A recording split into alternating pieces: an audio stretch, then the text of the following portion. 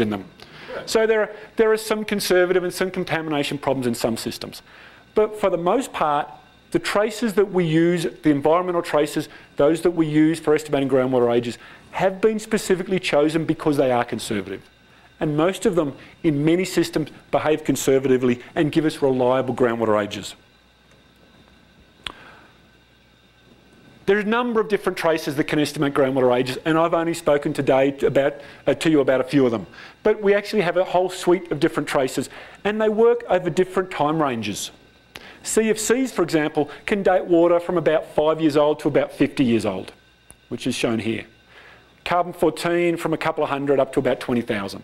They work over different ranges, which means that when someone rings me up and says, we want to do a study, we want to estimate the age of water, the first question I have to ask them is, well, how old's the water? Because to some extent you need to know how old it is to know which method to use. But it's not too much of a problem. We usually know if the water's 10 years old, 100 years old, 1,000 years old. You'll also notice though, there are some gaps in here. We have no readily available tracer that can date water from 50 to 200 years old. We can't measure age in that spectrum. There's another gap over here from where carbon-14 leaves us to before chlorine-36 comes in.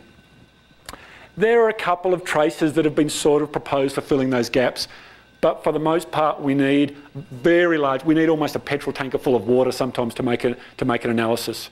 And they're also very expensive. So they're still research tools rather than routinely available for us for solving hydrogeological problems. I think the role of traces in hydrogeology is changing a little bit. If you look back through the literature, a lot of the early work with these traces was done in remote areas, and they were used as a reconnaissance tool. Because when you think about it, before we had GPSs, even just surveying the bores to do a potentiometric surface map in Central Africa or in remote areas was actually a really difficult thing to do. And so traces were often used in some of these remote environments for getting an idea of how the system behaved with a minimal amount of effort. Where we interpreted traces quantitatively, it was usually with these highly idealised rectangular aquifer, triangular aquifer models. Today, I think there's a bigger role for traces when used in conjunction with hydraulics for trying to understand systems more thoroughly and get a better picture, a more accurate picture of how the system's behaving, particularly in heterogeneous systems. Despite the importance of traces, but despite what I've told you about the importance of traces, and there has been increasing use of traces, it's still largely in the research area. The use of traces is increasing only very slowly. I think there's some reason for that. I think one of our great failings as hydrogeologists is that we don't do uncertainty analysis very often. Or when we do it, we don't do it very well.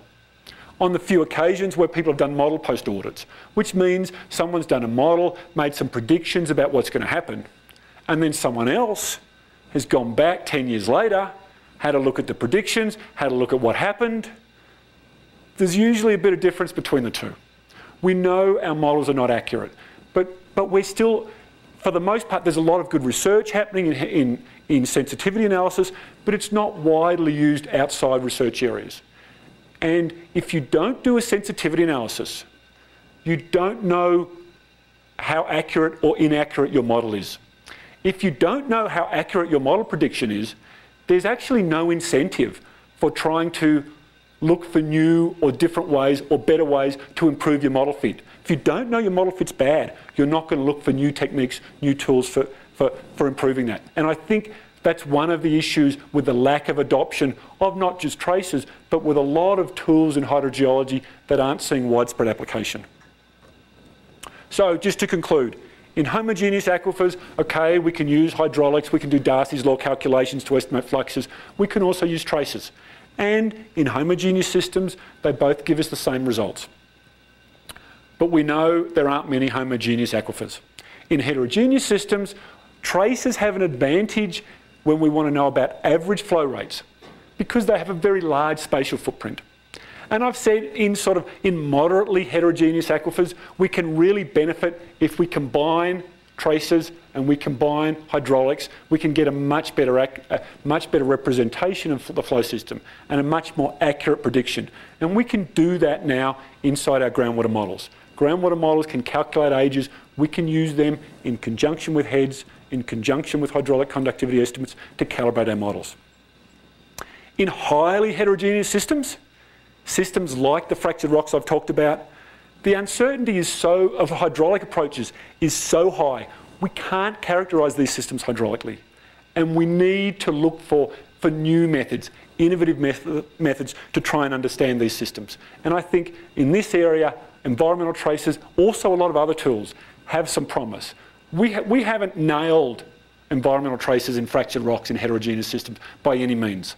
But I think that the uncertainty of hydraulics, the uncertainty of hydraulic connectivity in these environments mean that they perhaps have more promise, and perhaps environmental traces give us some hope that we might be able to characterise these systems. Thank you very much.